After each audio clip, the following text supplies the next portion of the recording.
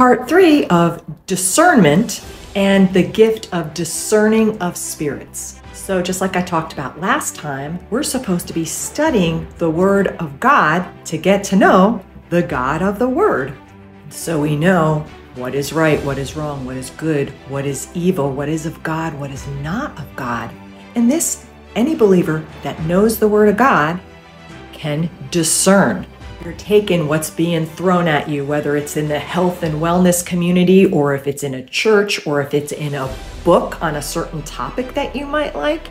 You take whatever's coming at you and you always filter it through the scripture to see, is this of God? Let's now talk about like what Paul talks about in 1 Corinthians 12, verse 10, that this is a supernatural gift of the Holy Spirit, discerning of spirits. So when I used to work for a Christian international ministry, we had a gathering one week, and it was weird. This one day, even before much was even said, I just had these red flags going off.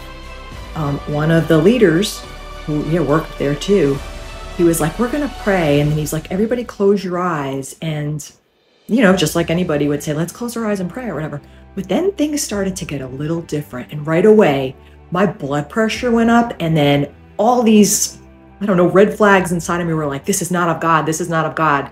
And then the more and more time went on, I was just sitting there thinking, I can't believe this is happening. No, this is just me. This is just me. And, he would go and lead people in what is called contemplative prayer. And it's a prayer method that is not taught in scripture, but it is taught like with my videos that I've been showing you, like in the New Age and in on meditation. Like this is everywhere. Anyway, he started leading us in that direction. And I'll tell you more about this in my next video.